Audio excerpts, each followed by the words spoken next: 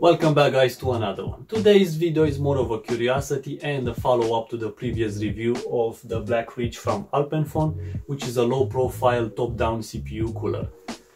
In that video we discovered that if you use a slim 120mm fan from Noctua as an intake, as long as of course you have access to VLP memory, that combo should give you the best results in the Dan A4 SFX.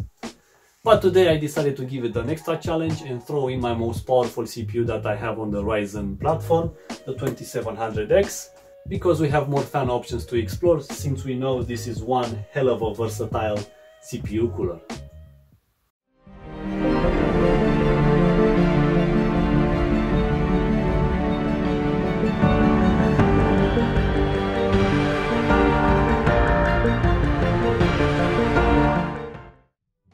Before we proceed, I just wanted to show you that if I put the 2700X in my main small PC where I did all the tests and the other review, unfortunately the result is that one slim 120mm fan is not enough to keep this powerful CPU in stock form under 80 degrees, even with a fan at full chat.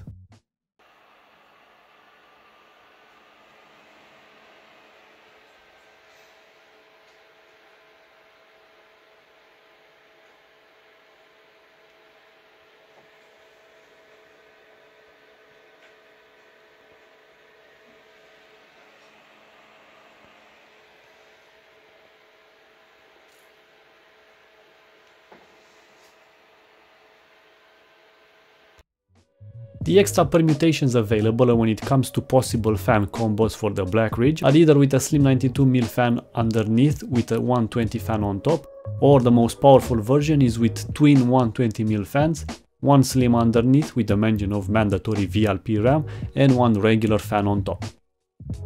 I will test both variations in this video. The first setup with a slim 92 underneath is, for example, if you have the Ghost S1 case, which can handle a taller CPU cooler up to 66mm in height. And even with the slim 120 on top, you are still safe at a total of 62mm tall with the Black Ridge. For these tests I had to use another computer, but I still reused the Team Group Vulcan Z RAM, since only with low profile memory you can make it work. Officially 33mm tall is the recommended number if you plan to use the Black Ridge with a slim 92mm fan underneath. But I have discovered that there is an extra 7mm left for you to play with, which can give you a bigger choice for RAM. Also, Noctua released the black version of these fans as well. The links are all in the description below. Okay, let's fire up the first test, a quick round in AIDA64 with the Noctua slim 92mm fan underneath and a slim 120 on top, and the room temperature is around 18 degrees C.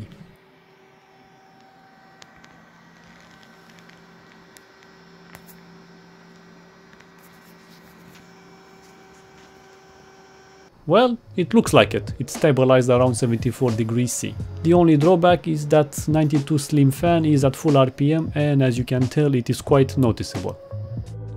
Now let's move to the other option with the slim 120mm underneath, and then on top you can basically put any fan that you want. I'm using my Be Quiet one from the Dark Rock Slim Cooler. The Black Ridge comes with its own metal clips for either slim or regular thick fans, but my Be Quiet has a different frame, so I just zip tied it to the heatsink like so. Thus what you see here is potentially the best fan combo for this heatsink. Mind you, don't forget about the VLP RAM for ITX boards. Here I just remove one RAM stick since it is an ATX board.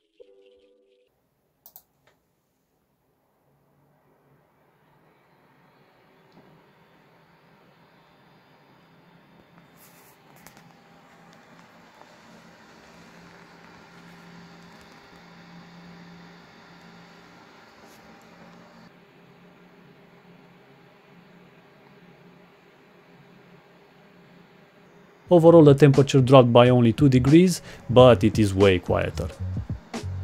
I think we can shave an extra few degrees if we tinker with the voltages and give it like a locked overclock value.